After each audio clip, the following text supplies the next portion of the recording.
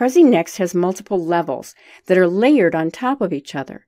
The top level is called the overview. The next level holds all the topics.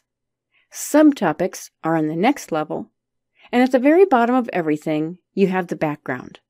If you were to squish all these levels together, you would have something that looks like this. But this doesn't quite match what you'll see on the Prezi canvas. Topics and subtopics each have a cover that they hide under. Topic covers remind me of umbrellas. From up above, you just see the tops of the umbrellas and nothing more. But if you move in closer, you can see what's contained underneath. Topic covers work the same way. From the overview level, all you see are the covers. When you zoom in on one of the topics, it's like moving underneath the umbrella. Whatever's contained inside that topic is revealed when you zoom in. That's why they call it a zoom reveal. Here's a diagram to help you visualize this.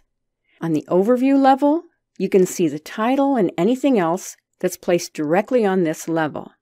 You also see topic covers. As you zoom in, the cover disappears and it reveals what's contained underneath. When you're at the topic level, you can see the contents of the topic, plus you can see the subtopic covers. But only the covers, not what's contained inside. Move down one more level and you'll see the subtopics that were hiding under the covers. Here's what this looks like on the Prezi canvas. This is the overview level. I can see titles and images that I've placed on the overview. I also see the topic covers. I'll click on one of the topics in the path sidebar to zoom in.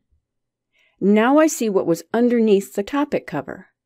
Plus, I see the covers for this topic's subtopics. Click one of the subtopics in the path sidebar to see what's inside.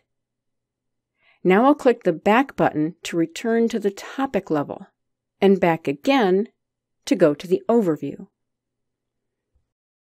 For more Prezi tips and workarounds, take my online course, Transition to Prezi Next. You'll find a link to it in the description below.